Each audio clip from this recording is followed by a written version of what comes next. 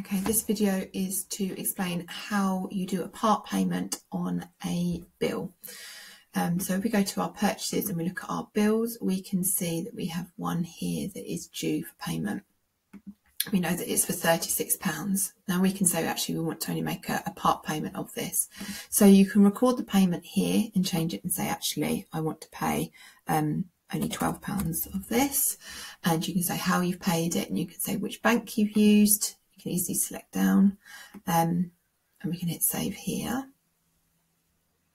So now what this changes this to is partially paid, and you can see here that we've got the balance outstanding of £24. Alternatively, what you can do is you can go to your payments made and you can click up to the new here, go down here, go to your green solutions, and here it's going to say what the payments made. You can pay the full amount of £24. You can see the bill amount was originally 36 and it's pulling through the amount that is left to be paid. So let's say let's do £10 here, like that.